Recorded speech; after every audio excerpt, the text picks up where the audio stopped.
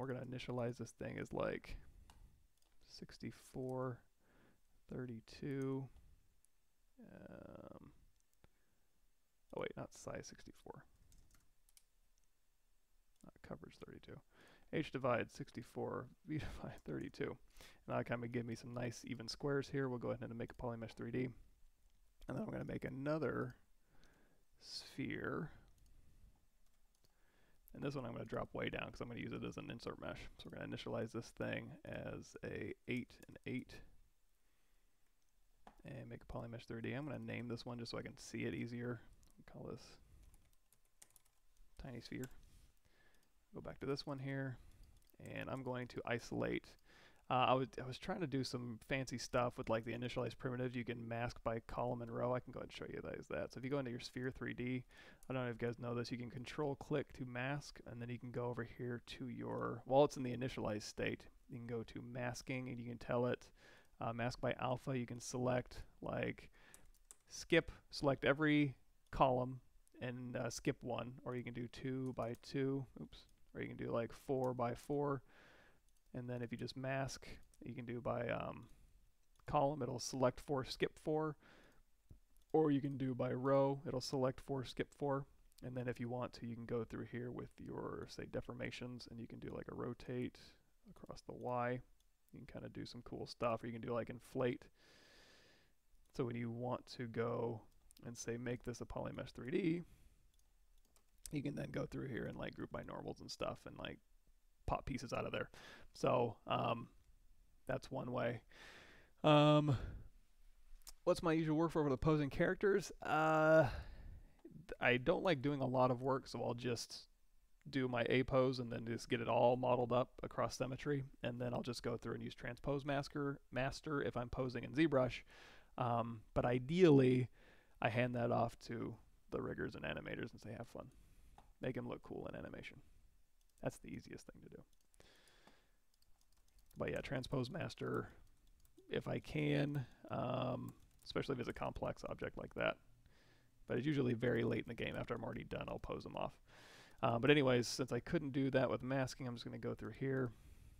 And I'm just going to go through here and like click through really quickly. Now you could also use the modeler to go through and do a poly group by poly loop on all these, but I'm just using the lasso feature where if you select an edge, Control Shift click an edge, it'll go ahead and get the rings for you.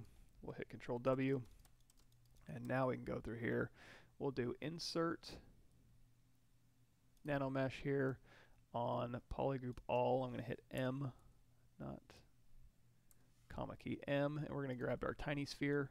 We're going to drag that out, and we're going to go into our NanoMesh properties here, and where am I at? NanoMesh here. So on this thing here, I'm going to do Z rotation. I don't want any rotation yet, but for our Z offset, I can pull this in and out. Let's go ahead and pull that in to 0, and then for our height, we'll kind of shrink it in like this. And now I'm going to go in through here, and we're going to insert NanoMesh again, and I'm just going to insert the same shape. But what I'm going to basically do is go back to index 0. I'm going to copy those properties. I'm going to go to index 1, and I'm going to paste it so they all match up. Now, fly eyes are kind of offset a little bit here. So what I'm going to do is go into our X offset, no, our Y offset. I'm just going to scoot it over like a half measure there. And so now I can get kind of a fly eye look. Now, of course, you can go through here, go back to your index 1, and you can go through, and instead of, you can do the scale up a little bit to kind of push it together. You can also fit it to there and then scale it up to 1, and that'll kind of fit it a little bit better maybe. And then of course you can copy that to the index 1, or you can just do it over here. So we can go to like fit and then just crank up the size a little bit maybe. And that'll get you kind of fly eyes. So now if you like this, and while it's still instance, you can just go in here with your move brush here and just move this thing around. You know, it's just instance geometry just sitting on top. So it's just following those polygroups. If you make the polygroups new or make the shape underlying different, it'll just follow that around because it's just NanoMesh, just instance geometry, like I said. If you want to make it real geometry, we're going to go one to mesh, and then Control Shift click, Control-Shift-Click, and then we'll just do a split hidden, and I'm going to do D to go into dynamic subdiv.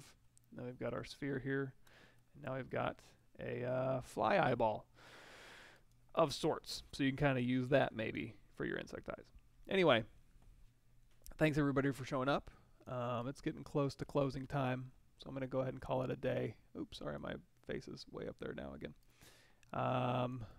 I will catch you all next week. We'll get into more cool stuff. We'll get some more robots in. We'll maybe go back to we'll go to the sci-fi character. Maybe I'm doing a pixel art channel or some other stuff.